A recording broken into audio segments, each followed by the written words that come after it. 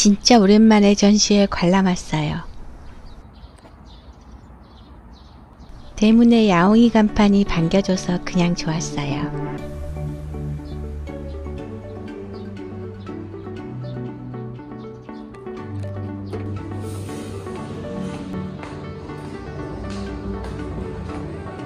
내 손 대지 마요.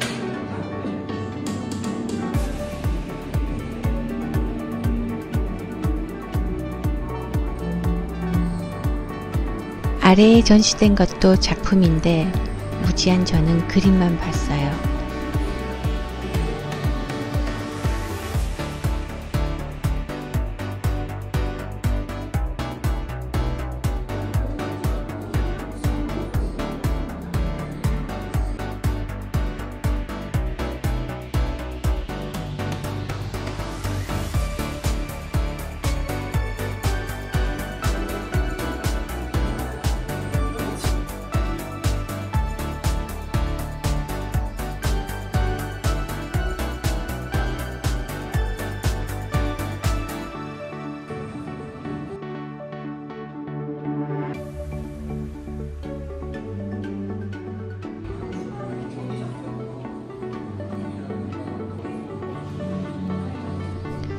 저는 고양이와 함께 사는 집사라 고양이 앞에 오래 머물렀어요.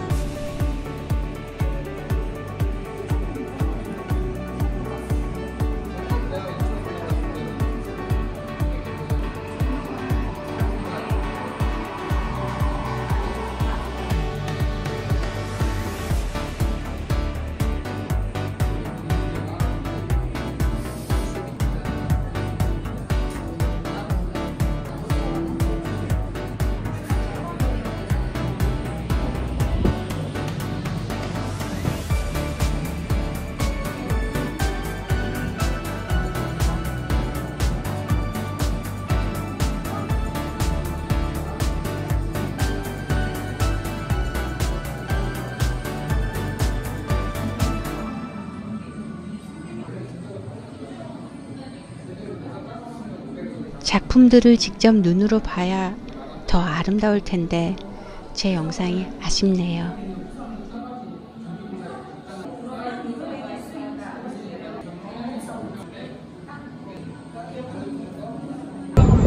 우와, 날씨가 심상치 않네요. 집에 빨리 가야겠어요.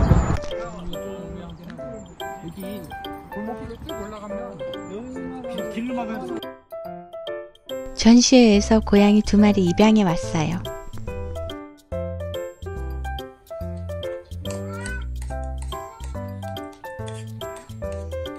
우리 여름이 삐양삐양 했죠? 고양이 복동아 흰고양이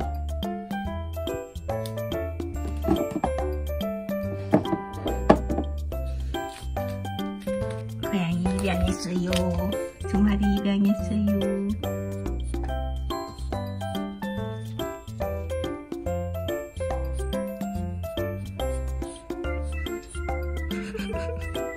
아이 뭐 핥아줘 그거를.